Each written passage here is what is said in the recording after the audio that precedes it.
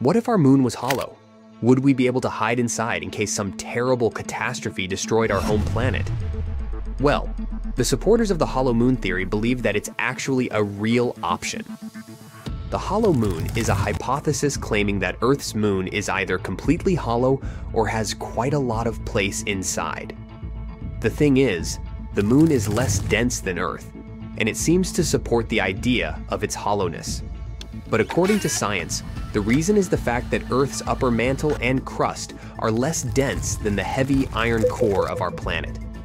Then, there's also the claim that the moon rings like a bell.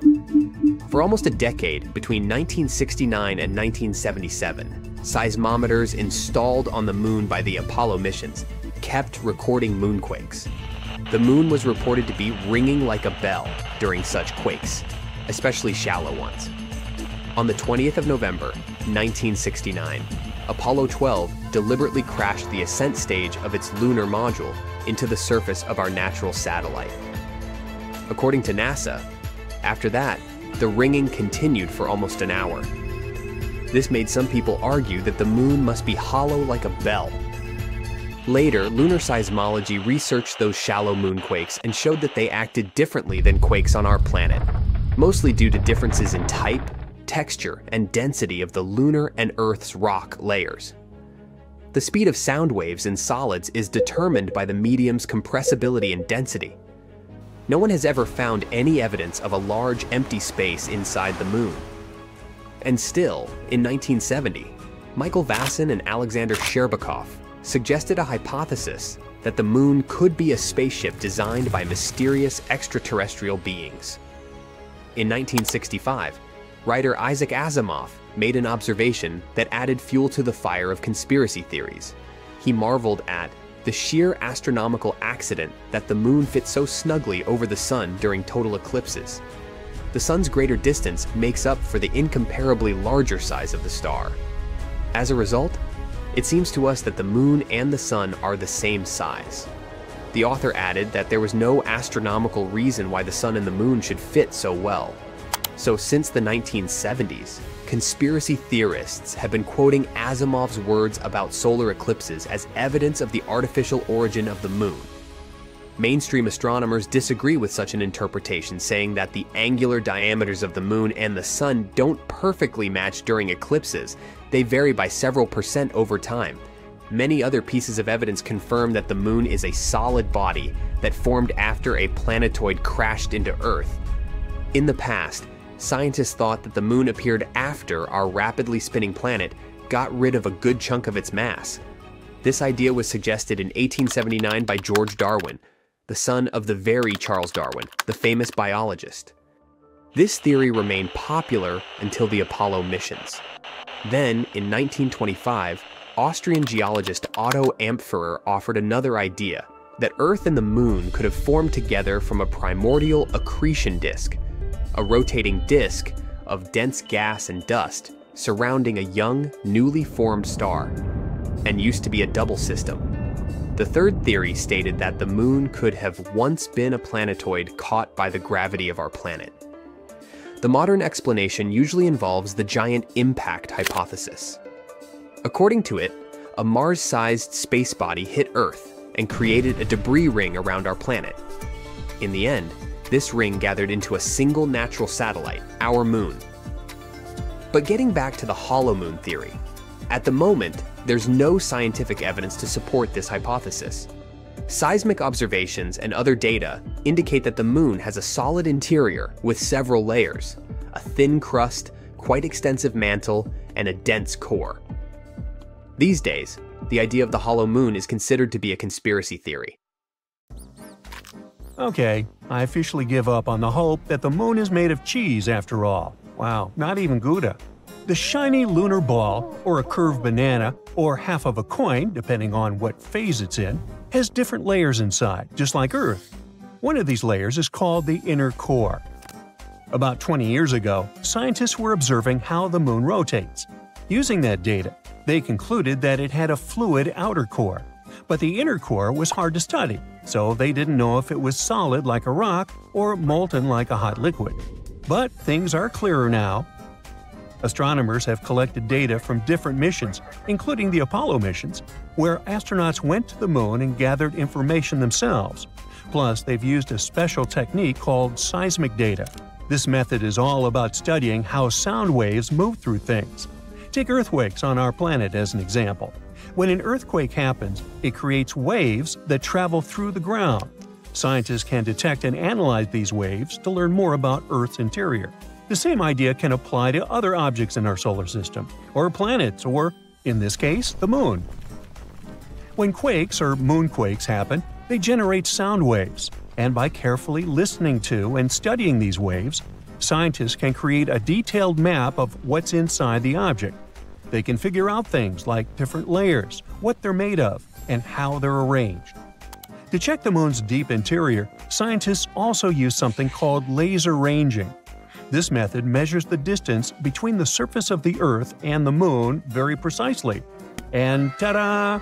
Our natural satellite's inner core is a dense, solid ball made of iron, just like Earth's. It's about 310 miles wide, which is nearly 15% the size of the entire moon.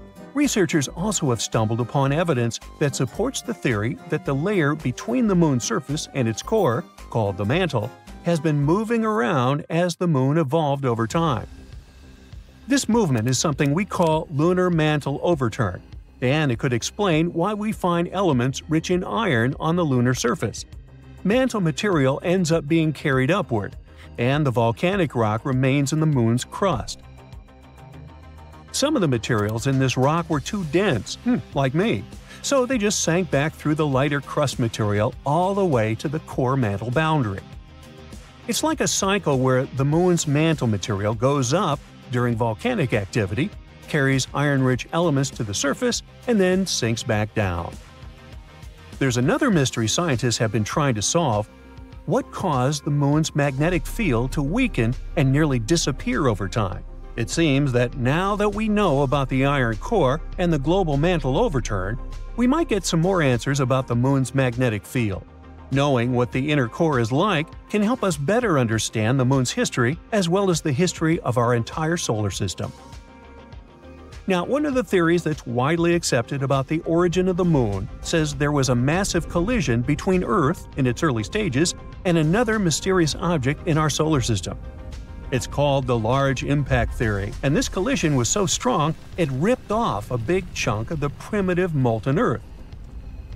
I mean, not so big compared to what's left. If you put a US nickel next to a green pea, you get a good idea of how big our planet is compared to the moon. Now, this chunk was set into orbit around our planet, and this might have happened about 95 million years after our solar system formed. The object that collided with Earth could have been about 10% the mass of our home planet and roughly the size of Mars. Well, it makes sense. Earth and the Moon do have similar compositions after all. Of course, there are other ideas about how the Moon formed. One says that the gravitational force of our planet captured it. This means that the Moon was just an object innocently passing by when suddenly it got attracted and pulled into Earth's orbit. There's even a hypothesis that Earth stole the Moon from Venus. Ooh. In that case, the Moon shouldn't complain. I guess the view is way better here. So yeah, the Moon and Earth are similar when it comes to rocks and some minerals. But the Moon doesn't have the same atmosphere as our planet. Its atmosphere is thin and consists of some weird gases that include potassium and sodium, which is not something you can find in the atmosphere of Mars, Venus, or Earth. And the rocks on the Moon don't contain water. But that doesn't mean there's no water at all up there. A long time ago, in the 17th century, astronomers saw large dark spots on the Moon's surface. One of these astronomers thought these spots looked like oceans, and he called them maria, which means seas in Latin. Other astronomers also made maps of the Moon, and they used the term maria to describe these dark spots. For example, Mare Tranquillitatis translates to Sea of Tranquility, where Apollo 11 made its touchdown. But it seems those dark spots are not actually oceans. They are plains made of hardened lava that erupted long ago. These volcanic eruptions left behind smooth flat areas called basalt plains. In the late 1800s, one sky watcher studied the Moon and found it didn't have an atmosphere. Without an atmosphere, there are no clouds and no air to keep water from evaporating. So scientists thought that any water on the moon would just disappear right away. They believed the moon was totally dry. But then, in 1961, one physicist had a different idea. He pointed out there could be water on the moon in special areas called permanently shadowed regions. These are spots on the moon where the sun doesn't shine, so they stay dark all the time. Water ice could exist in these dark areas because they're extremely cold and the ice wouldn't evaporate. But when astronauts from the Apollo missions went to the moon, they brought back soil samples, and scientists found no signs of water in them. So everyone went back to thinking that the moon was completely dry. In the 90s, NASA focused on these shadowed craters and found high concentrations of hydrogen, which meant there could be ice at the moon's poles. They still weren't certain, so they kept digging and, after a while, found hydrogen trapped inside tiny beads of volcanic glass. Since there are no active volcanoes on the moon today, which means water probably was present on the moon when these volcanoes erupted long ago. Plus, there could be way more water back in the early days of our moon. In 2020, NASA's SOFIA mission showed us what we'd been looking for a really long time. There is water on the moon after all. It turns out the water is hidden within the grains of lunar dust or sticking to the surface in the sunlit areas of the moon. So there are no oceans like we have on Earth, but at least there's something. The question remains, how did water even get there? It seems the moon had a chaotic history back at the time when it was forming, as probably most of the planets and moons in our solar system. So there is some evidence that water came there from comets hitting its surface back in the old days, or maybe even keeps on coming from those that are slamming into the moon right now. We're talking about a chaotic situation where icy micrometeorites collide with the moon's surface, and dust then makes an even bigger mess when interacting with the solar wind. But we're waiting to find out more about this. Because, as we all know, when you mention water, you also inevitably talk about life. That's why we want to know more, for instance, about all that ice hidden in polar craters on the moon. Maybe it can teach us more about how life developed on Earth. Maybe comets brought all the necessary elements here. Then, what if there are some of those elements stuck in the ice on the moon, too?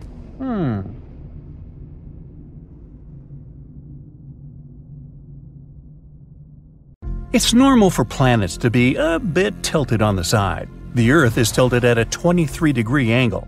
That's why we have seasons. It's summer when the part of the world where you are leans closer to the sun. It works the opposite way too. It's winter when you lean away from it. But Uranus is tilted more than normal. It lies as a 98-degree angle, which has a huge effect on its seasons. Each season on Uranus takes 21 years to play out. Something to think about the next time we complain that winter lasts forever. Now, here on Earth, we measure distances in minutes and hours, maybe even days. It takes 10 minutes to walk to your best friend's house, or 15 minutes to drive to your favorite cafe. But in space, it's different. It's vast, which means we measure how long it takes to get to a certain point in years, or in most cases, light years. So, if you want to walk to the moon one day, that would take you 9 years to span the 239,000 miles. Perhaps you'd like to take a ride to the nearby star, Proxima Centauri. Maybe if you kept the pedal to the metal at a constant speed of 70 miles per hour, you'd get there in about 356 billion hours, or around 40.5 million years. Trust me, after the first 20 million years, you'd be second-guessing yourself as to why go there in the first place. Now, Mars contains the biggest valley, Valles Marineris, we've discovered so far. It's a pretty impressive system of canyons, 2,500 miles long. That's 5 times longer than the Grand Canyon. Researchers first spotted it back in the 1970s. A bank of volcanoes located on the other side of the canyon ridge probably helped form this valley. We haven't discovered a planet completely made of diamonds yet, but on some planets, it actually rains diamonds. On Jupiter and Saturn, gas giants of our solar system, lightning storms turn abundant methane into soot, which we also know as carbon. The soot falls and transforms into graphite. Further graphite transforms into diamonds with a diameter of about 0.4 inches. Now, before you start figuring out how to book a diamond collecting field trip, know that these diamonds don't last. After they enter the planet's core, they melt. Ever notice how when you're stargazing 2 nights in a row in the same time, let's say 9 p.m., the stars stay in the same place, but the moon doesn't? Well, there are 2 reasons for that.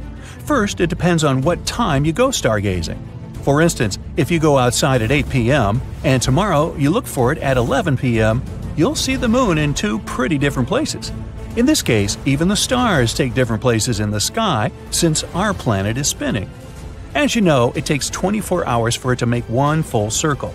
That means, from our point of view, it seems like both the sky and everything up there is just moving around us one time per 24 hours. In the same way, the sun changes its position, rising and setting every day.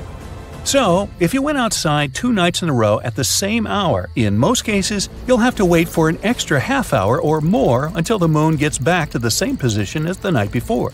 The stars are pretty much standing still. It seems like they're moving, but that's because the Earth is spinning. But the moon is actually moving around our planet and goes through different phases. For example, a new moon is when it's completely dark in the sky. A full moon is when its day side is facing the Earth. It takes approximately a month for it to finish one circle around the Earth.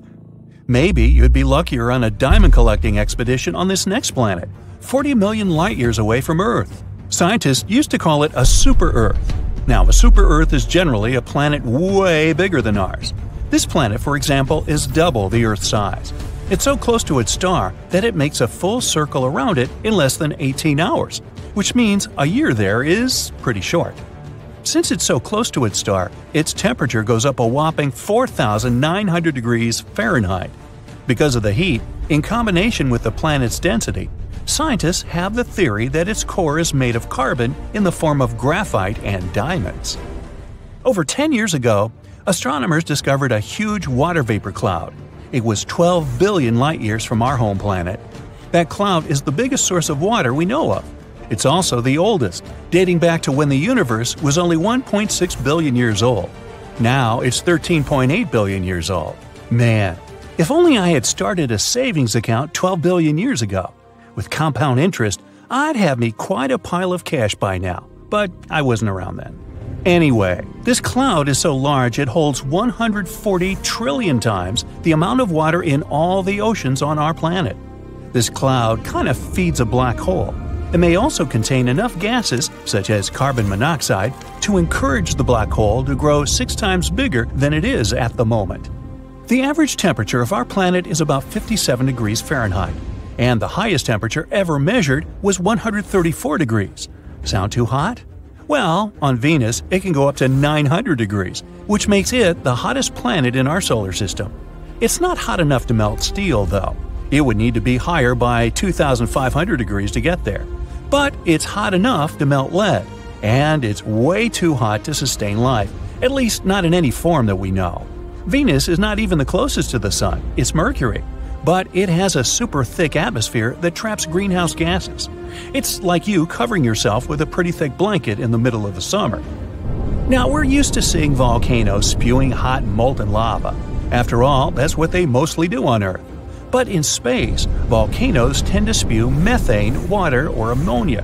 And these materials freeze as they erupt and eventually transform into frozen vapor and something called volcanic snow. I'm talking about cryovolcanoes here.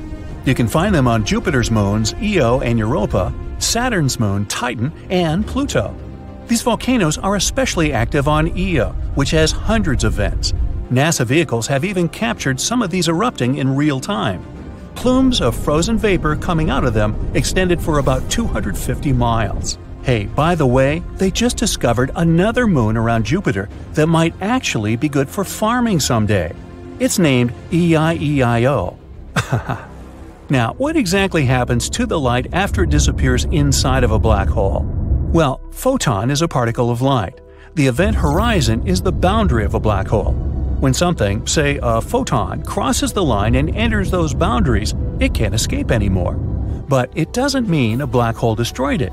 It pulls the photon in rapidly towards its center, where an enormous mass is packed into an infinitely small space. But we're not sure what happens to photons in such extreme conditions. It's still one of the biggest mysteries. Does a black hole destroy the light or not? Saturn has 82 moons we know about, 53 confirmed and 29 more that are still on the waiting list to be confirmed as actual moons before they get their official names. And one of the coolest moons might be a 914-mile-wide hunk of rock called Iapetus. It's dark on one side and bright on the other. Its lighter half is 20 times more reflective than the other one. As it turned out, the bright side is ice. The dark side is a bit more complicated. One theory says it's dark because of particles coming from another moon, the one named Phoebe. Another theory says it could be because of heat. Since the moon is rotating really slowly, its dark material is absorbing heat, which makes it even darker. Now, how big do you think a black hole can become? In theory, we can't find an upper limit to its mass, but astronomers believe the ultramassive black holes, or UMBHs, located in the cores of certain galaxies are mostly up to 10 billion solar masses big. Recently, they even discovered these UMBHs physically can't grow much more than this, because, in that case, they would start to disrupt the accretion disks that feed them. That way, they would kind of stuff the source of new material. Most people picture the universe as somewhere between aquamarine and pale turquoise. Even some researchers thought that was the case.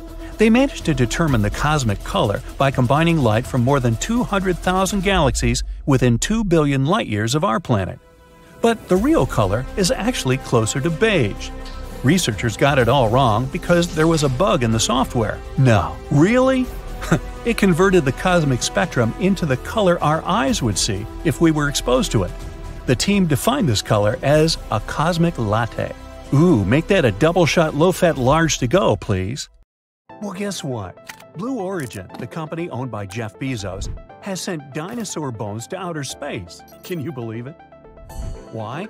Well, it's all part of their Dream Big initiative to inspire people, especially students, to reach for the stars. On April 14, 2021, they launched almost 200 pieces of dinosaur bones into space using their new Shepard rocket. These bones are super old, like between 66 million and 70 million years old. They were fragments from a dinosaur called a Dromaeosaurus, which was part of a raptor family. It was kind of like a bird, but also a fierce hunter. It was about 7 feet long and had sharp claws on its feet. These guys were really good at hunting and slicing into their prey, you think? Can you imagine how cool it would be to see a real dinosaur like that? The bones were carefully packed into a small container that was about 4 inches long. Then, on April 14th, they launched into space on a test flight of Blue Origin's new Shepard rocket. The rocket went 65 miles above the ground, which is a little above the point where Earth ends and space begins. The dinosaur bones were in space for about 10 minutes and 10 seconds.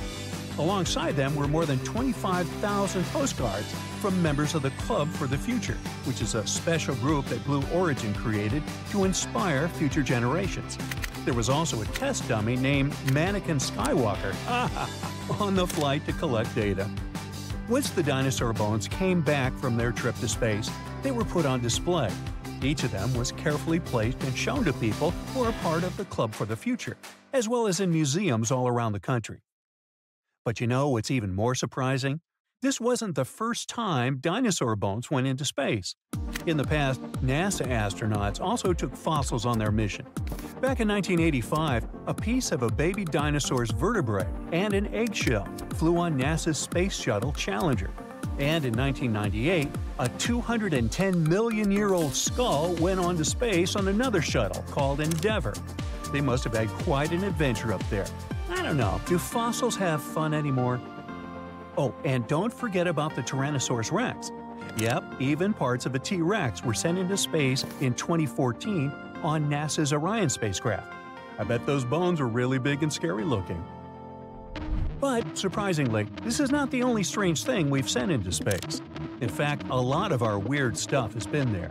For example, back in 2018, Elon Musk, the guy behind SpaceX and Tesla, did something totally wild. He sent his own shiny red Tesla Roadster into space. But that's not all. Inside the car, there was a dummy dressed in a spacesuit, and they named him Starman. How cool is that? Originally, the plan was to put the car in orbit around Mars, but something unexpected happened.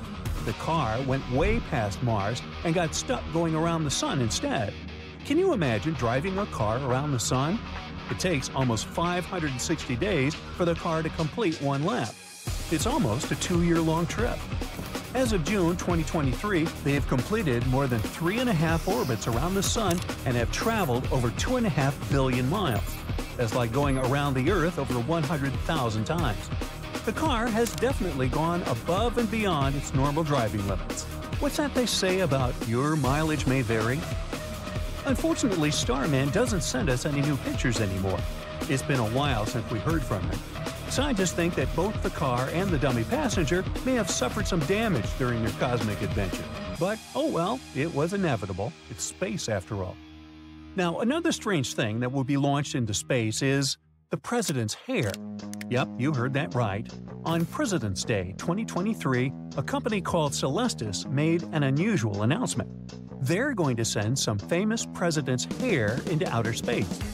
Hair samples from George Washington, John Kennedy, Dwight Eisenhower, and Ronald Reagan were carefully collected and verified.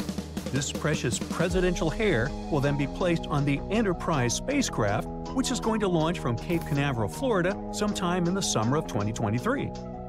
But wait, that's not all. The spacecraft won't just carry president's hair.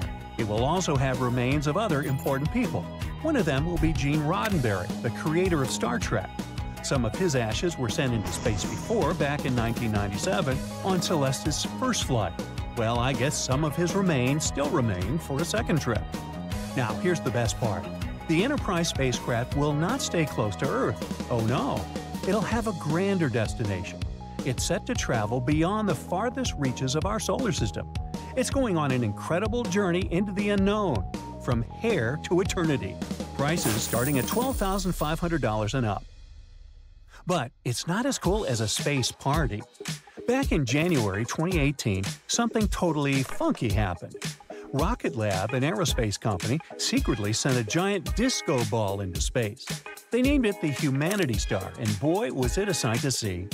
This massive mirror was about 3 feet wide and covered in 65 shiny panels. It spun rapidly as it orbited around our beautiful planet, reflecting sunlight back to Earth. It was so bright that you could even spot it without a telescope.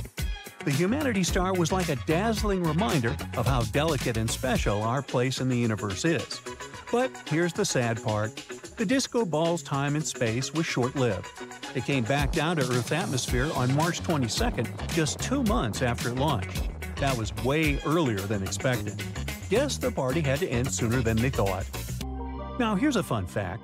Just like with dinosaurs, the Humanity Star wasn't the first disco ball to make its way into space. Starshine Project launched 3 similar shiny objects between 1999 and 2001. One of those groovy satellites, Starshine 3, stayed up in space for over a year. And let's not forget about Japan's mirror-covered satellite called Ajise, launched in 1986, which is still up there orbiting Earth today. Humans sure love to send disco balls into space, huh? Well, scientists also have a sense of humor. So, prepare for some interstellar monkey business. Sometimes astronauts like to dress up as animals while in space. Back in 2016, an astronaut named Mark Kelly had a hilarious plan. He smuggled a full-body gorilla suit to his twin brother Scott, who was staying on the International Space Station. Can you imagine a gorilla floating around in space? Well, it happened. There's even a video that went viral. Scott surprised another astronaut, Tim Peake, from the United Kingdom, by chasing him through the different modules of the ISS while wearing the gorilla suit. And here's the twist. Tim Peake was actually in on the joke, so it was all a good-natured prank. Now here's a funny backstory. Mark Kelly had actually tried to send the gorilla suit to Scott in 2015. He hid it on a SpaceX Falcon 9 rocket, but sadly, the rocket went up in flames shortly after liftoff. Talk about bad luck for a gorilla suit. But do you know what item had better luck? The famous lightsaber from Star Wars, wielded by none other than Luke Skywalker himself. In 2007, a team of astronauts had a special mission. Alongside assembling the Harmony module on the International Space Station, they brought along Luke Skywalker's lightsaber. It was a tribute to the iconic movie series that inspired so many space lovers. The launch coincided with the 30th anniversary of the first Star Wars film, A New Hope. Fun fact, this lightsaber was Luke's second one, a cool green laser sword from Return of the Jedi. So these are the weirdest things we've sent into space. Next time you gaze up at the night sky, remember it's not just planets and stars out there. It's a cosmic playground filled with strange and wonderful objects from our very own Earth. And who knows what peculiar items will venture into space next?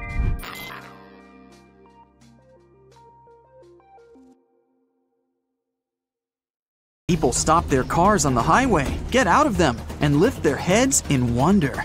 In the cities, everyone takes to the streets. Balconies and rooftops of houses are full of people staring at the moon in shock. It's red. Some people scream that it's the end of the world. Some seek shelter. Indeed, the usual white moon now looks like it's been doused in red paint. There's no need to be afraid if you see such a thing. On the contrary, enjoy the view, because you have witnessed a rare astronomical phenomenon. This is a total lunar eclipse. Here's the sun. It's in the center of our solar system. Mercury, Venus, and here's Earth and the moon. The Earth takes 365 days to orbit around the star. At the same time, the moon revolves around the Earth and completely orbits our planet in 27 days. The Earth creates a shadow zone, and sometimes the moon passes through it. The shadow is cone-shaped and gradually narrows. The moon is 238,000 miles away. That's like 9 lengths of the equator. At this distance, the width of the shadow is about 2.6 times the width of the moon. When the moon is in this zone, direct sunlight doesn't reach it. That is, it should have disappeared, but instead, it becomes red. All because the sun's rays pass through the Earth's atmosphere. They scatter, and most of the blue light disappears. But the red and orange rays continue and hit the surface of the moon. Voila! You see a phenomenon called the blood moon. By the way, this curvature of light occurs at sunsets and dawns. The atmosphere scatters the blue light, and you see a red and orange sky. If you were standing on the surface of the moon during a total lunar eclipse, planet Earth would be exactly between you and the sun. So you would be able to observe the solar eclipse. The surface of the Earth would become entirely dark for you. All you'd see would be the sun's corona illuminating the edges of the planet. The Earth from the surface of the moon is almost the same size as the moon from the surface of the Earth.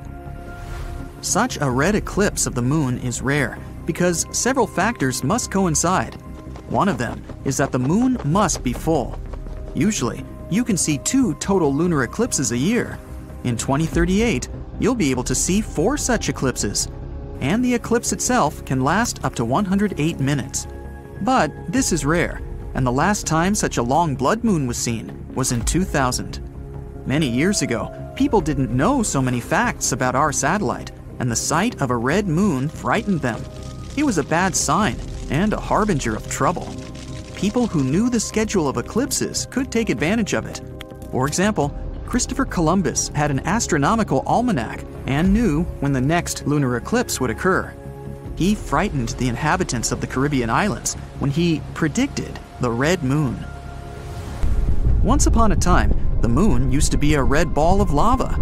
This was way back in time, 4.5 billion years ago.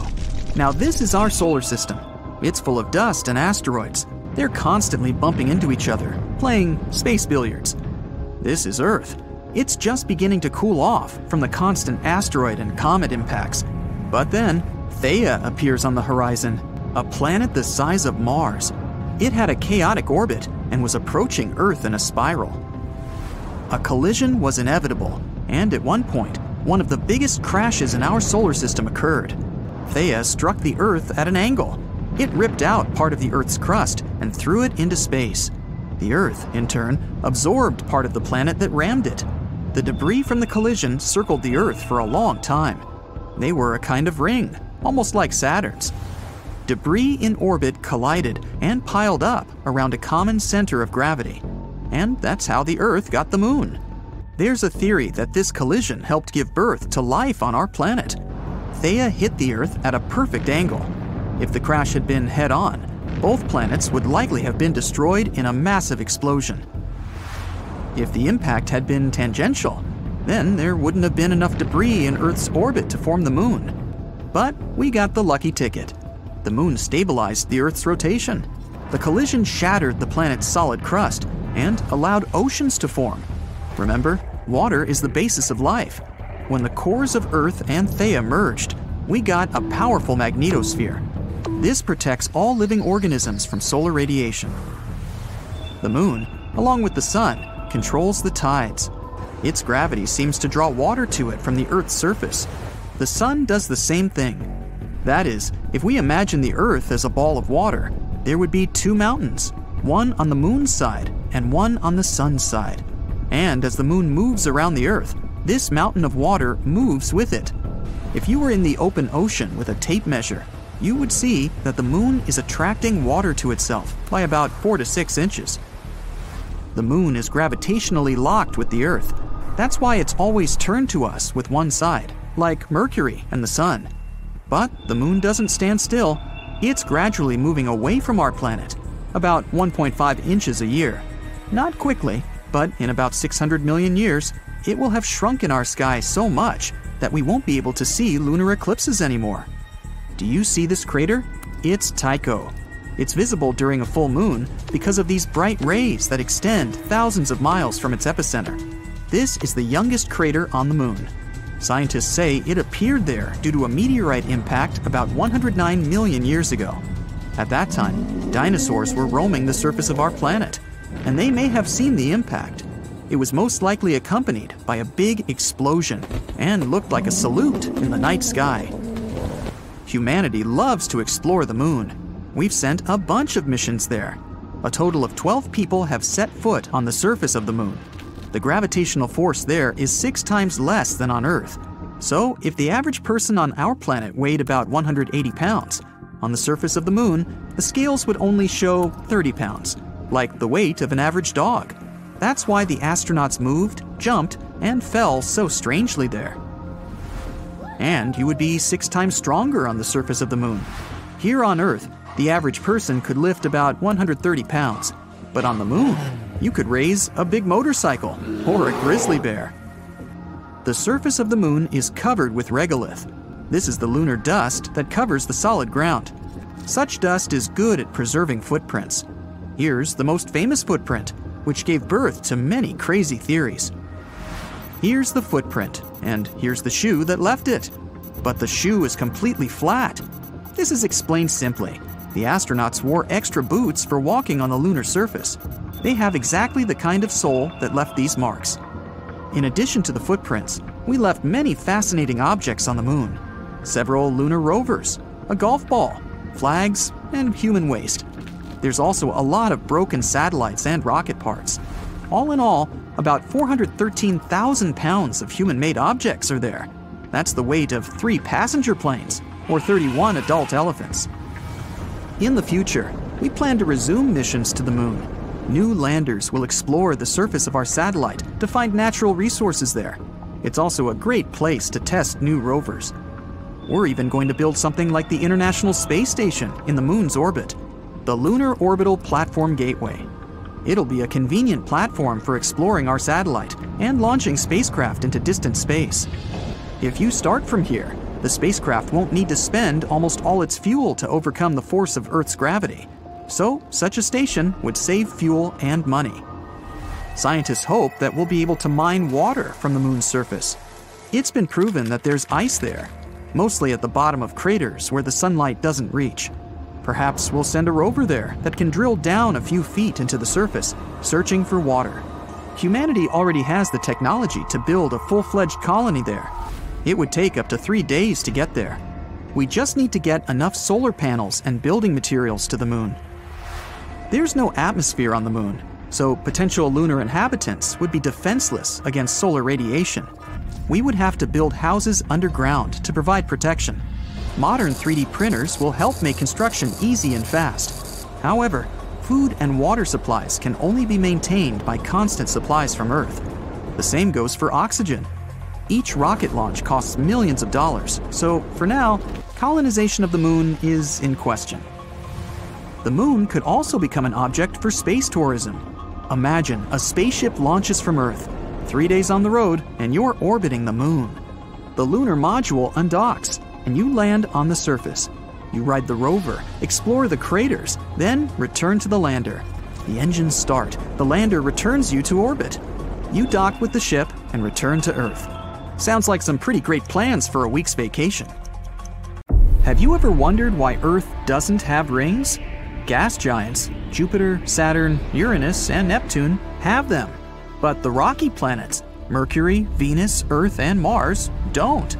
2 theories describe how ring systems potentially developed.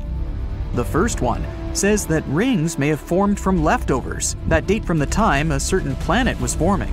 Or, as the second one says, they could be the remains of a moon that was either destroyed in a collision or broken apart by the gravitational pull of its parent planet. Scientists still don't know why the gas giants have rings, but they think it could be because they formed in the outer solar system. Rocky planets formed in the inner area of our solar system, which is why they were more protected from potential impacts and collisions that might have formed rings around them. Or the reason is that the bigger planets have a larger volume, which allows a ring system to remain stable. Some scientists think our planet did have a ring system a long time ago. In its early stage, a Mars-sized object hit the Earth, and this probably resulted in a dense ring of debris. But its ring system pretty soon coalesced, and that's the way our moon was formed. More than 10 years ago, in 2011, astronomers found a huge water vapor cloud about 12 billion light-years away from our planet. This cloud is the oldest source of water that we know of. It dates back to when the universe was only 1.6 billion years old, and now it's 13.8 billion years old. This unusual cloud is also the biggest source of water that we know of. It holds 140 trillion times the amount of water that the Earth contains in all its oceans. Enormous. The cool thing is, this vapor cloud is kind of feeding a black hole. It may contain enough gases, such as carbon monoxide, to help its black hole grow even 6 times bigger than it is now. We all know that Earth has one moon, but there are 2 more asteroids, 3753 Carina and 2002 AA29, locked into co-orbital orbits with our planet. The first one doesn't really circle around the Earth, but has some sort of a synchronized orbit with the planet, which is why it looks like it's following the Earth in a stable orbit, while in reality, it has its own specific path around the Sun. The other one, 2002 AA29, follows a horseshoe orbit around our planet. Its specific path brings the asteroid closer to us every 95 years. You'd expect Neptune to be an extremely cold and dark place. After all, it's an ice giant 2.8 billion miles away from the Sun. There's not too much sunlight there, so noon on Neptune is similar to twilight on our planet. But this ice giant appears to be creating its own heat. To be precise, 2.6 times more heat than it gets from the Sun. This probably has to do with all the pressure near the planet's core. It builds and releases hydrogen, which keeps Neptune's center at a crazy temperature of 9,300 degrees Fahrenheit. But its atmosphere is still quite chilly. It ranges from about negative 240 degrees Fahrenheit to negative 330 degrees Fahrenheit. What shape do you think of when someone mentions storms? Probably long ovals of hurricanes and conical tornadoes. But that's something we see on Earth. At Saturn's North Pole, a storm has been raging for at least the past 40 years, and it has a hexagonal shape.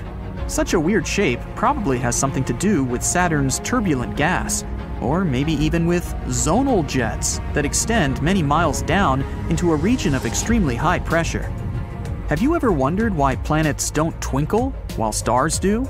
The thing is, if you were out there in space, you wouldn't see them twinkling at all. The reason we see stars twinkling is because of Earth's atmosphere. The pin-sized light coming from a star hits the atmosphere. The atmosphere then refracts it, which sends the light skittering off in a zigzag. That's what we perceive as the twinkle. Planets appear much bigger to us than just pinpoints. And yes, their light zigs and zags after hitting the atmosphere too. But those motions cancel each other out, which is why we don't see twinkling, but only a steady glow. In some regions, you can expect big changes in temperature. For example, in Montana, where in a single day, Temperatures went from negative 54 degrees Fahrenheit to 45 degrees Fahrenheit. Yeah, sounds like a lot, but it's still nothing compared to Mercury, where temperatures tend to vary over 1,000 degrees Fahrenheit in a single day. They start out at negative 280 degrees Fahrenheit at night and eventually go up to 800 degrees Fahrenheit during the daytime. Picture a wardrobe you'd need to prepare for a single 24-hour visit to Mercury. Why doesn't the atmosphere of our home planet vanish and disappear into the vacuum of space? Even though we can't see them, the gas and vapor molecules that our atmosphere consists of all have mass. As such, all of these molecules feel the gravitational pull of the Earth, just like we do. They could escape, true, if they had enough energy. For instance, if our planet was closer to the Sun, the atmosphere would be hotter and its molecules could get away easier. But the Earth, fortunately, is just at the right distance from the Sun and has exactly enough mass to keep its atmosphere in the same place. When you think of volcanoes, you probably picture hot molten lava coming out of them. At least, that's how it works on Earth. But in space, volcanoes can spew methane, water, or even ammonia. Up there, a volcano can also spew specific materials that freeze as they erupt. Then they turn into frozen vapor and some sort of volcanic snow. It's a common thing on Jupiter's moons Europa and Io, also on Pluto and Saturn's moon Titan. They're called cryovolcanoes, and Io has extremely active ones. Over there, you'd see hundreds of vents with plumes of frozen vapor that tend to extend about 250 miles. And NASA vehicles have even captured some erupting in real time. Bam! Planets, moons, asteroids, comets, and stars, they can all collide, and galaxies too. Our galaxy, the Milky Way, is 2.5 million light-years away from Andromeda, our closest galactic neighbor. Astronomers believe the Milky Way is on a collision course that will destroy both galaxies in the distant future, or at least galaxies as we know them. The two galaxies are going faster and faster toward each other at a rapid clip, 250,000 miles per hour. It will be chaotic, and many planets and stars won't survive the collision. Eventually, these two massive entities will merge and turn into a completely new, unrecognizable galaxy. But here's a small comfort. Scientists assume this is not scheduled to happen for another 4 billion years. In case you want to fuse two pieces of metal together, you already know the only way to do that is to apply heat so these pieces can reach their melting points. In space, you don't need heat to do such a thing, or basically, any action at all. We call it cold welding, and such a phenomenon happens when you slide the metal pieces over each other. In that case, they wear away their protective oxide layers.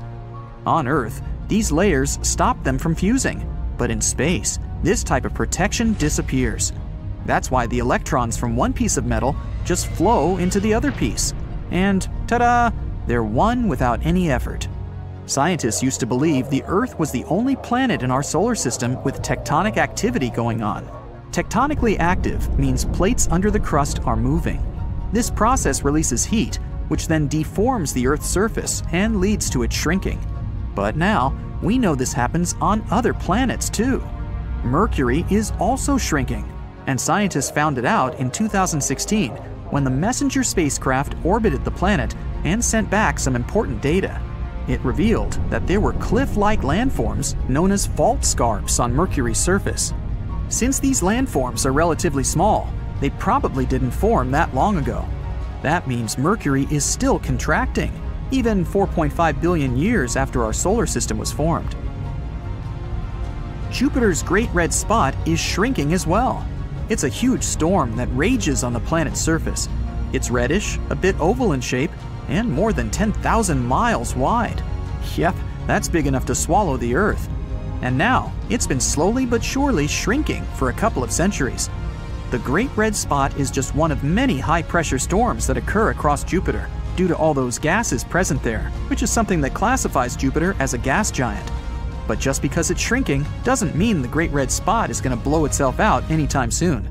It's even growing taller. Now, you wake up one morning and watch the news while having your morning coffee. They did it again! Those scientists! The news anchor yells on the TV. A report was released a few days ago that the moon is moving further away from Earth's orbit. Its distance extends 2 inches per year. Over the past 2,000 years, it's drifted a total of 260 feet. This isn't too daunting of a distance, but the news has still made people panicked and concerned.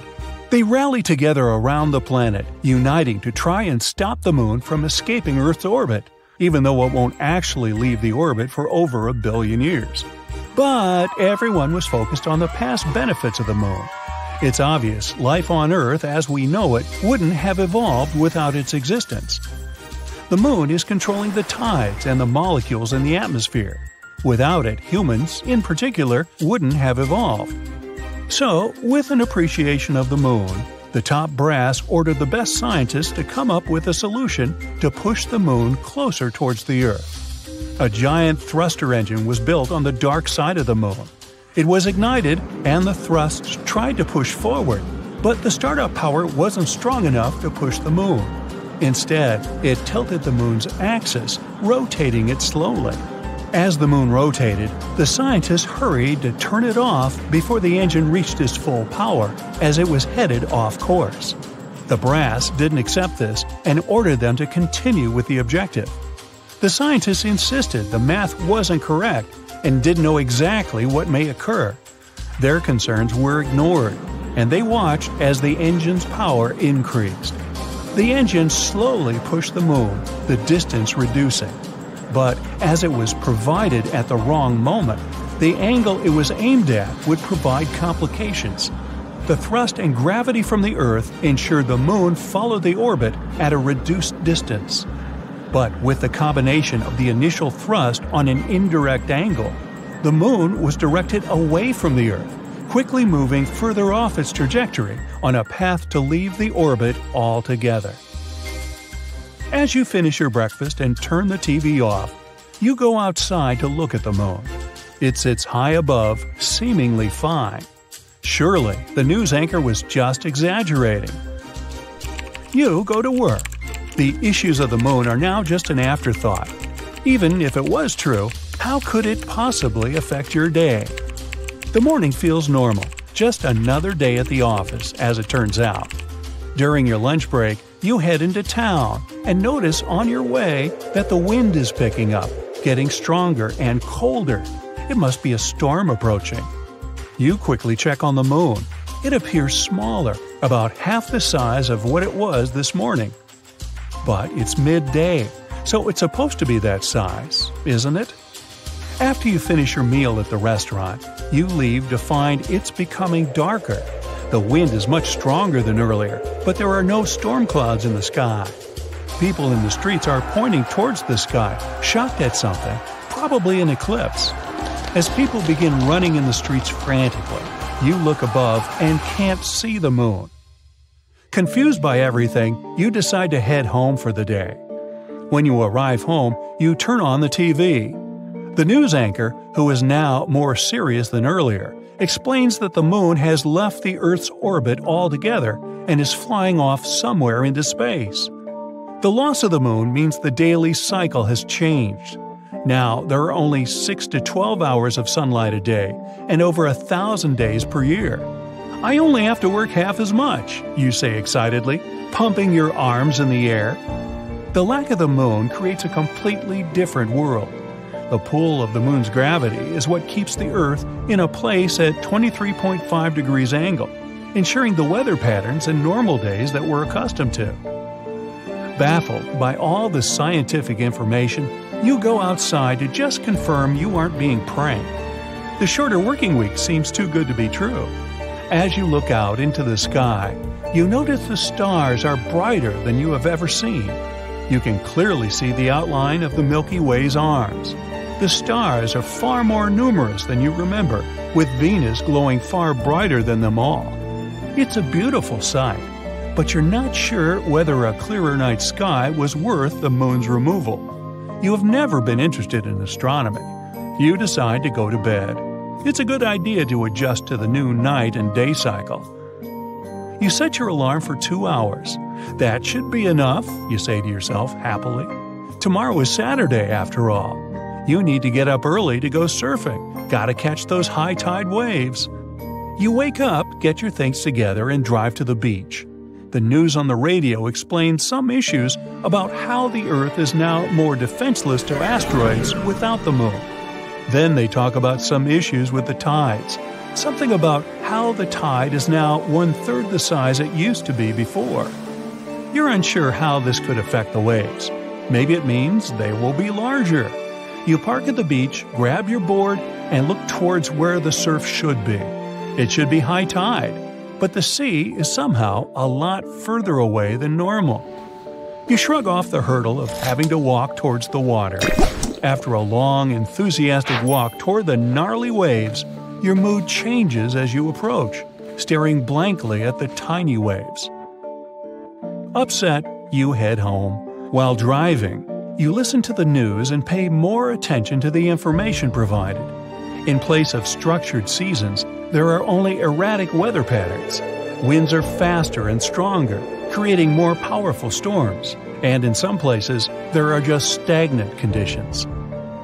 The equator is no longer always warm. The poles aren't constantly cold.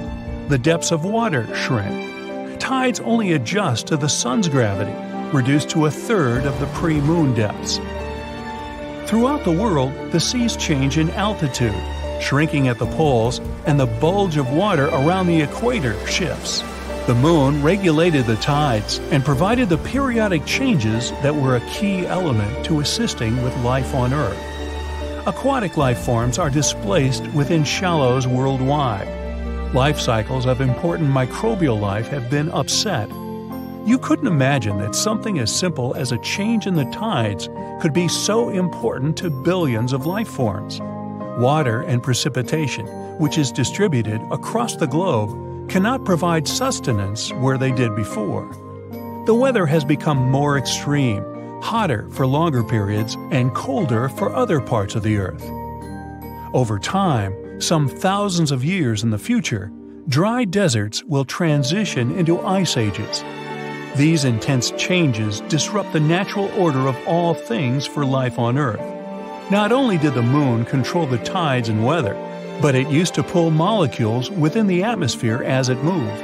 The now constant movement disrupts molecules, creating barriers for future evolution. You arrive home, upset after learning the disheartening news. Not only will you never be able to surf again, but all life on Earth will change. An age of devolution has begun. Over the next year, flora and fauna change to adjust to this new world. Migratory animals that would travel toward greener pastures find nothing at all. Birds are completely confused, with no end to the change in seasons. Hibernating animals delve in and out of their shelters at the incorrect times, and vegetation struggles to grow at the lack of sunlight. Nocturnal animals cannot see without guided assistance from the reflection of the moon. Although Venus is the brightest source of light when it's dark, it's only 1/1000th of a fraction as bright as the moon was. Predatory animals that hunt during the night are not capable of finding their prey, providing an opportunity for smaller animals to thrive. Although life on Earth has changed, it will continue to exist. But the sudden adjustments will become a test for all walks of life. Over time, it will be very interesting to see what species have adapted and evolved. A world where rats and mice would be more prominent due to their adaptive capabilities could create a new dominant species to emerge. In millions of years of evolution, their descendants will primarily flourish. We could see buffalo-sized mouse herbivores crossing the plains and tiger-sized rats roaming within the jungles. Tree-faring mice with long arms may swing amongst the branches. Others will probably move to the seas in place of mammals to feed upon aquatic life. Wide-eyed predatory rats may occur to have similar traits to bats, with echolocation, becoming the conquerors of pitch-black nights. All the new species that will emerge, undoubtedly, will continue to be monitored by humans, wherever we may be. The space crew had been getting ready for the launch for over 3 years. The preparations for landing on the strange planet included gathering and studying rock samples in the Grand Canyon, exploring ancient volcano formations in the Nevada National Security Site, and looking into gas and lava vents, lava lakes, and pit craters in various locations in Hawaii. To be able to resist microgravity conditions, they learned how to walk obliquely by being strapped and suspended sideways and trying to move along walls. They had to test their limits through intensive diet and sleep regimens to make sure they'd be safe in outer space. It took them 3 days, 3 hours, and 49 minutes to reach the surface of this new world in a place called the Sea of Tranquility. They could have gone for the Ocean of Storms or the Central Bay, but they chose this place to land because it had good visibility and it was relatively smooth and easily reachable with as little propellant as possible. One of the first things they noticed when they got there was that, well, the place kind of smelled. This may sound like the beginning of a science fiction novel, but it's actually the true story about how the Apollo 11 mission landed on the moon on July 20th, 1969. Since then, the moon has had 12 human visitors to this day. We think of it as our neighboring space buddy, but there's still much we don't know about this mysterious satellite. And that should come as no surprise, since the moon is actually always showing us the same face. That is because the Earth and its only permanent natural satellite are in synchronous rotation, which makes us think it's always permanently still. The truth is, it's not in a fixed position, and it is actually moving further and further away from the Earth each year by 1.5 inches. Believe it or not, the Earth and the Moon, although being 238,855 miles apart, deeply influence each other. While the Moon is partially responsible for the tides of the seas and oceans on our planet's surface, our Earth is actually to blame for movement on the Moon. They're called moonquakes, and they last way longer than earthquakes, some of them up to half an hour.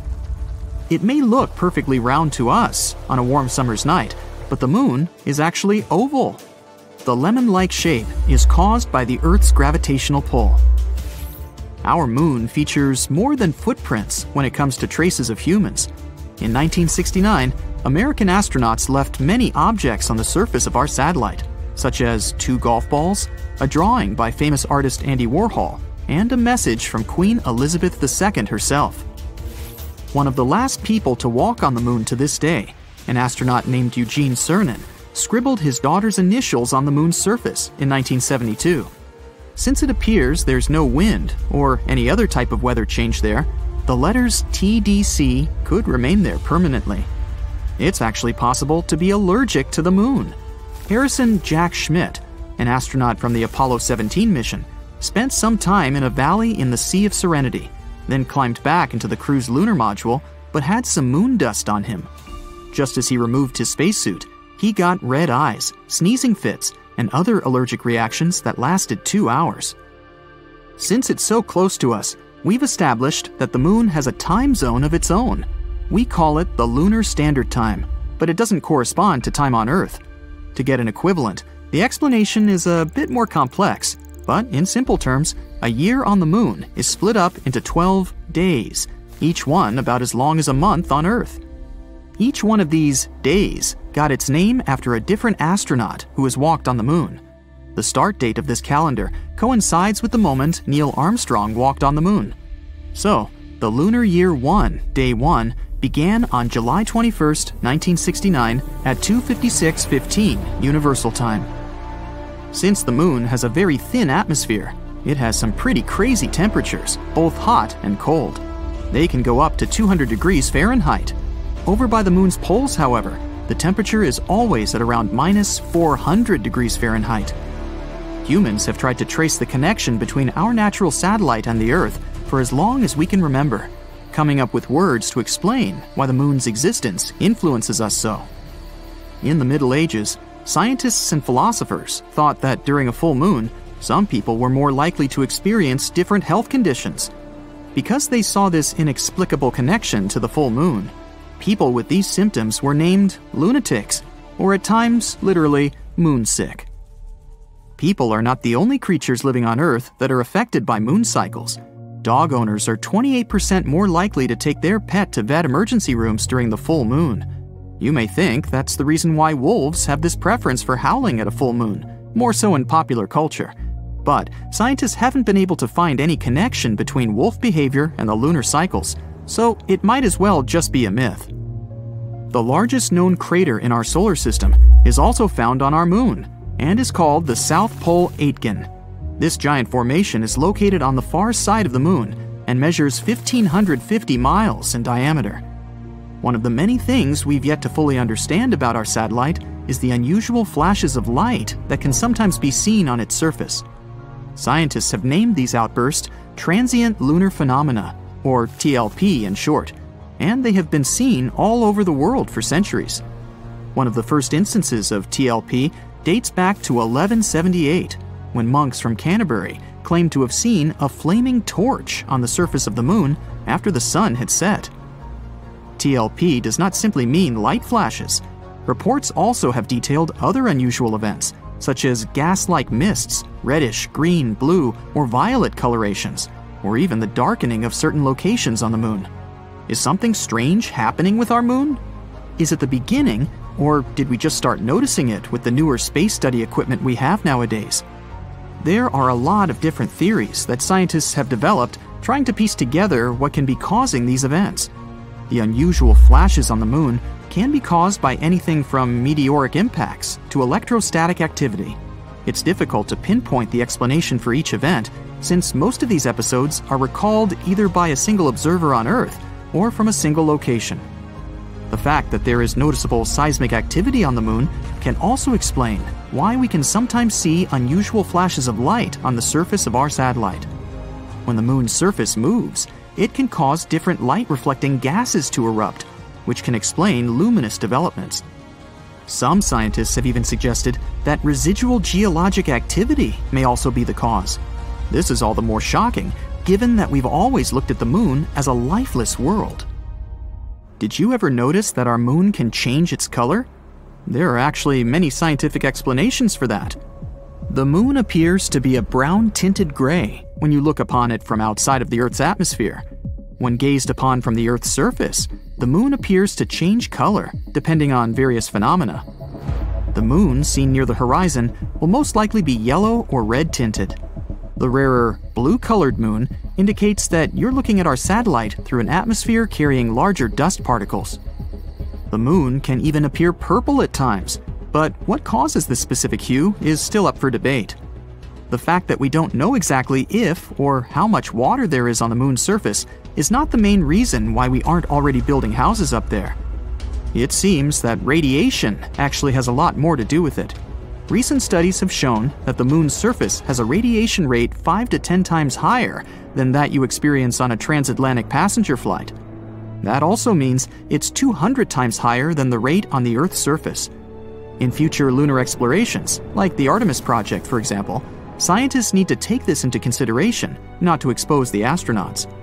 Named after Artemis, Apollo's sister, this program aims not only to place astronauts on the lunar surface in the future, but also to build some sort of an establishment there to study the moon in safe conditions. While the project started in 2017, the first planned mission is set for launch in summer 2022, with an estimated duration of 25 days.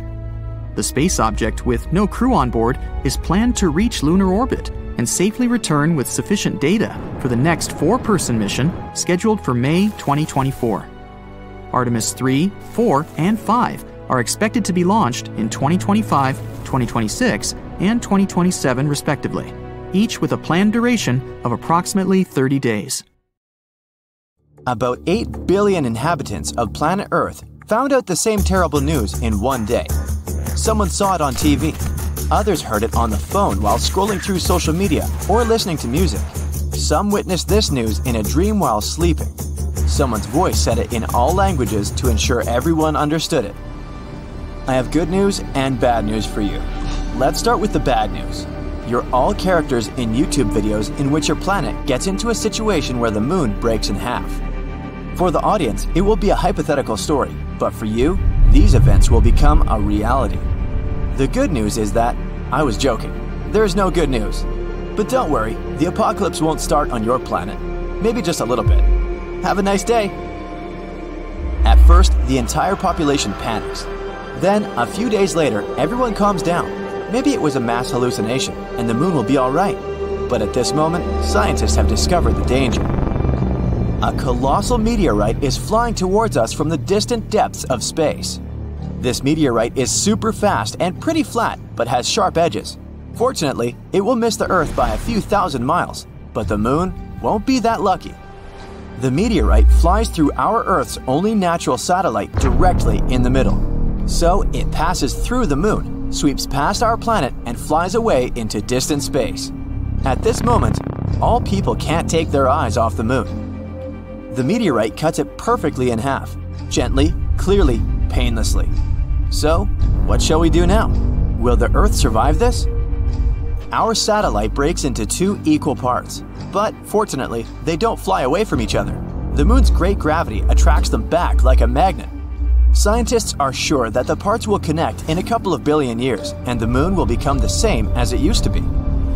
But the coolest thing is that people won't feel any changes. Everyone around the world will celebrate this good news. The voice was wrong. But then, another problem appears. A massive meteorite in the form of a shoe is flying from the deepest space to us. It enters our solar system and approaches the Earth at high speed. The space boot crashes into one half of the Moon and then flies away. Now, the Moon is definitely breaking into two parts. The first half remains in the same place. The second one is flying towards us. A small meteor shower begins on Earth because of the falling moon fragments, but it's not so bad. Most of these rocks are burning up in the atmosphere. But almost the entire split-off half is falling apart around the orbit of our planet. It forms a stone belt. Now the Earth is like Saturn. Rotating fragments destroy part of our artificial satellites. Communication and the internet work inconsistently. It takes people a couple of years to restore a stable connection. The International Space Station no longer exists.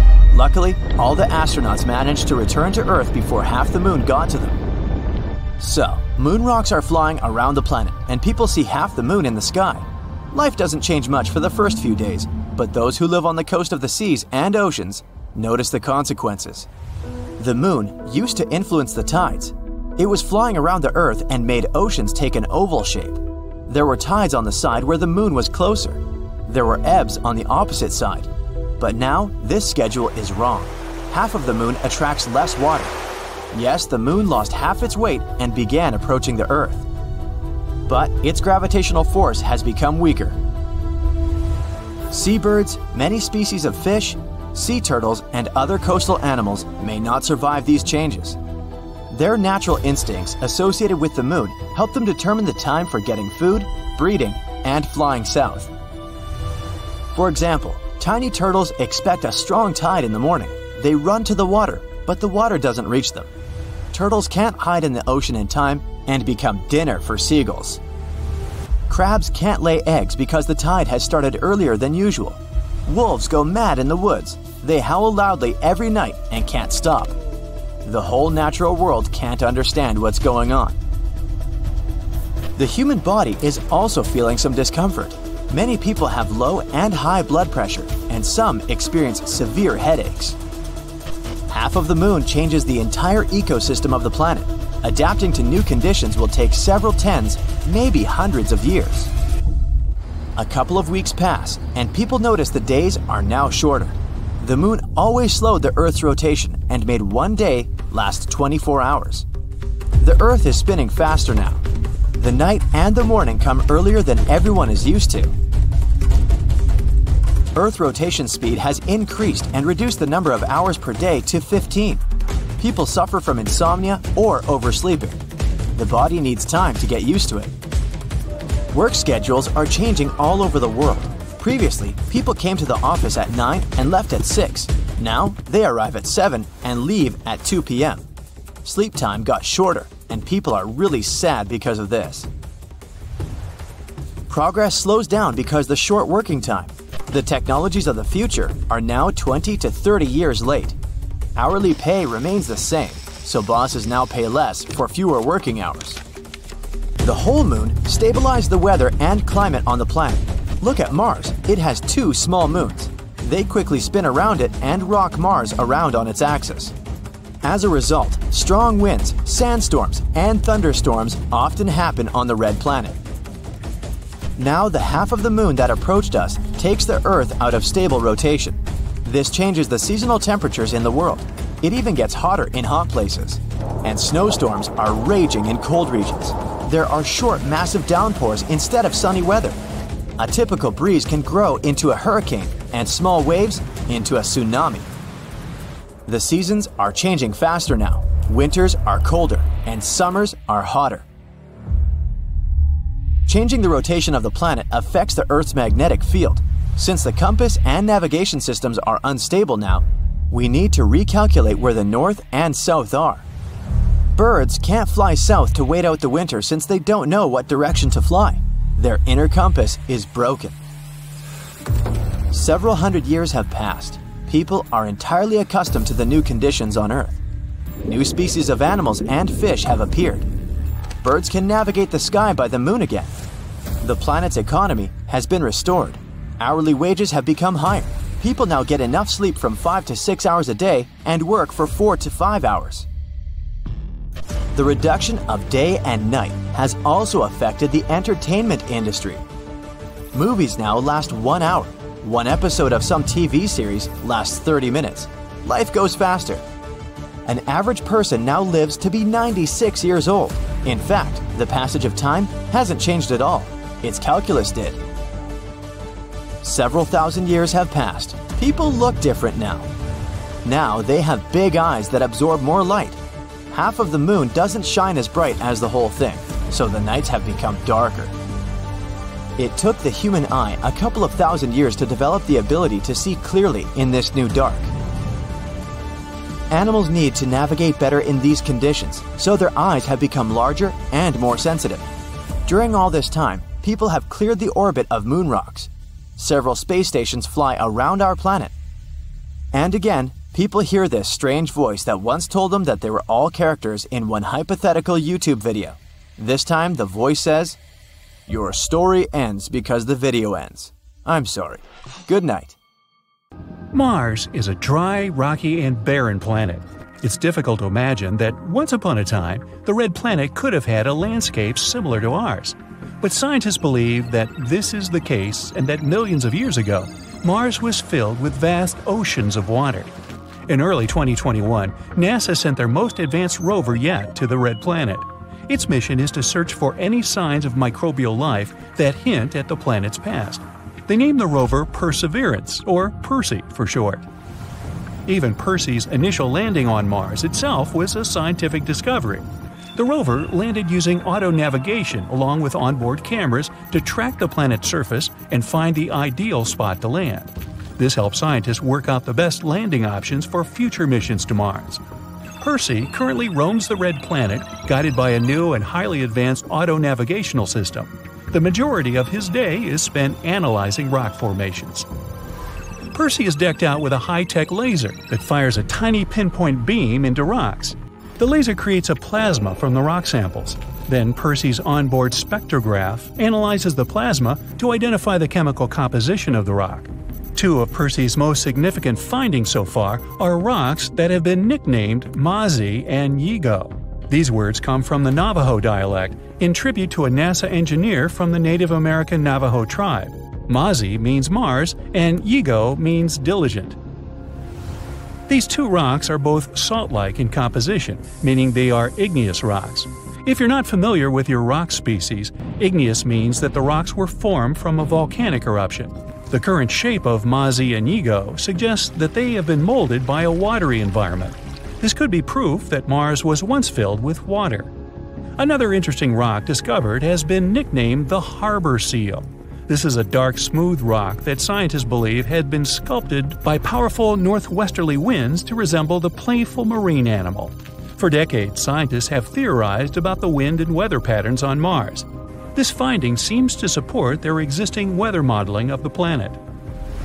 Percy has sent back over 20,000 images since arriving on Mars in February, including an internet-breaking selfie. Audio files have also been sent from the Mars mission. For the first time ever, we can listen in to the eerily and ambient sounds of extraterrestrial winds on the Martian landscape, all thanks to the rover's onboard microphones. For the first time ever, oxygen has been produced using human technology on another planet. Inside Percy is a gold-plated box around the same size as a car battery. This is the MOXIE unit. MOXIE stands for Mars Oxygen In Situ Resource Utilization Experiment. Yeah, that's a bit of a mouthful. 95% of Mars' atmosphere consists of carbon dioxide. The MOXIE unit diffuses the carbon dioxide and, through an intricate chemical process, turns it into oxygen. The unit has produced a modest but still historic 5 grams of oxygen. This works out to around 10 minutes of breathable air. It's also a good sign for what could come in the future. Who knows? Maybe one day MOXIE can produce enough oxygen to support a human colony on Mars. For now, scientists are more focused on MOXIE producing enough oxygen to create rocket fuel. In order to propel the standard-sized modern-day spacecraft off of Mars, you would need 7 metric tons of rocket fuel and 25 metric tons of oxygen. This would be far too heavy for a spacecraft to bring from Earth. So, if there is ever to be a manned mission to and from Mars, there needs to be some way to create fuel on the planet. For those of you worried about Percy being lonely, he actually has a special companion up there with him. Stowed inside the rover on his descent to Mars was a small but expensive helicopter named Ingenuity, but you can call her Ginny for short. The mini helicopter cost NASA $80 million to develop, but every penny was worth it as Ginny made history by performing the first powered drone flight on another world. Ginny was a massive scientific feat, as engineers originally struggled to design a helicopter dinky enough to be stowed on an interplanetary rover, but powerful enough to take flight on another planet. After the success of Ginny, scientists are now collecting data from the one-of-a-kind helicopter to aid in the design of smart micro-drones here on Earth. The helicopter is used to explore terrain that is unsuitable for the rover. Ginny hovers over the Martian landscape, collecting data and taking aerial photographs to send back to Earth. Ginny is powered by solar panels above the rotor blades. A big concern for scientists was that the panels would get covered in thick coatings of Martian dust and leave the helicopter powerless. Luckily, airflow from the blades actually self-cleans Ginny's solar panels. Inside her mechanisms, Ginny carries a small postage stamp-sized piece of fabric from the Wright brothers' historic 1903 flying airplane. This is a loving tribute to the original pioneers of aviation. The Curiosity rover first landed on Mars back in 2012 and has been roaming the red planet for over 12 years. Curiosity wasn't designed to detect life as Perseverance was, but instead to determine if Mars had any of the necessary elements that could sustain life. This includes things such as liquid water, carbon, energy sources. Curiosity found a site scientists called Yellowknife Bay. This site once contained an ancient lake. The rover discovered minerals left behind from the waters, showing that the lake water was not too acidic or too salty. It would have had a balanced pH. Carbon, nitrogen, and other elements that could potentially support life were all found within the crater of the ancient lake. And most important of all, Curiosity found potential sources of energy for microbial life. So maybe there could be existing life on Mars after all. Curiosity made history by being the first Mars rover to witness and measure a planetary-wide dust storm. Just like on Earth, wind constantly blows on Mars, grinding away at the geology. This creates lots of dust, which eventually gets whipped up into large clouds. The dust clouds absorb sunlight and heat up, making the winds more intense. Without any rain or oceans, every few years the clouds grow so large that they wrap around the entire planet and create a giant dust storm. In 2018, Curiosity witnessed one of these great storms from the Martian surface. It noted that sunlight on the planet decreased by 97%, and many large sand dunes were left behind. Curiosity has spent more than a decade measuring the radiation environment on Mars. This allows scientists to work out if humans could safely visit the red planet without turning radioactive. So far, the news is encouraging, and the Mars radiation levels are comparable to those experienced by astronauts aboard the International Space Station.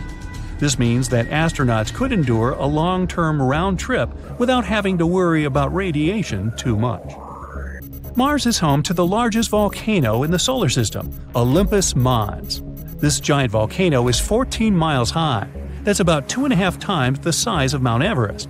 The volcano was formed millions of years ago, a time when Mars was filled with countless volcanoes, spewing molten lava across the planet's surface. Olympus Mons is a shield volcano, so rather than violently spewing lava and flames up into the air, lava would flow slowly down the sides of the volcano. This gives it its low, squat appearance and an average slope of only 5%. At only a few million years old, Olympus Mons is still a fairly young volcano. Because of this, scientists believe that it could potentially still be active, so maybe it could erupt at some point in the future. The Curiosity rover doesn't just eye up the local geology, it also takes a note of what's happening in the sky. In March 2021, it captured these shimmering iridescent colors in the sky, named Mother of Pearl clouds. This colorful display occurs when all the cloud particles are nearly identical in size. It usually happens shortly after the clouds have formed.